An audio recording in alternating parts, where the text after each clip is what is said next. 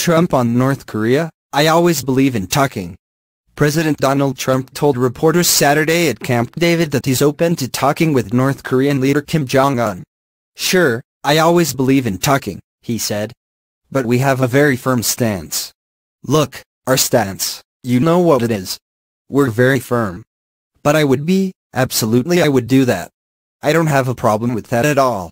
When asked by a reporter if that meant Trump doesn't need any prerequisites to meeting with North Korea, Trump said that wasn't what he meant. It's not what I said at all, he responded. Kim knows I'm not messing around. I'm not messing around. Not even a little bit. Not even 1%. He understands that. At the same time, if we can come up with a very peaceful and very good solution, we're working on it. With a lot of people. Trump added, if something can happen and something can come out of those talks, that would be a great thing for all of humanity. That would be a great thing for the world.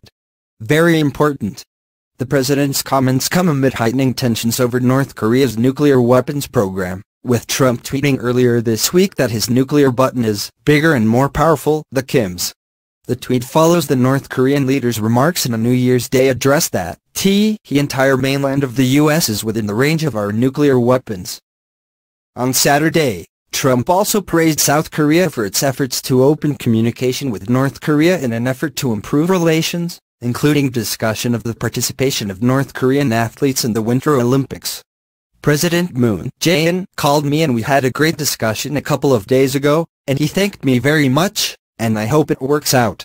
I very much want to see it work out between the two countries, Trump said, referring to North Korea accepting South Korea's proposal for official talks in what will be the first high-level contact between the two countries in more than 2 years.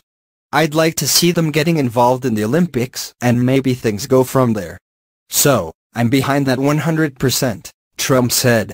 South Korean Unification Ministry spokesman Baek Tae-hyun told reporters Friday that North Korea informed Seoul by fax that it has accepted the offer to initiate talks. The person-to-person talks will be held Tuesday, the day after Kim's birthday, at the Peace House in the village of Panmunjom in the demilitarized zone.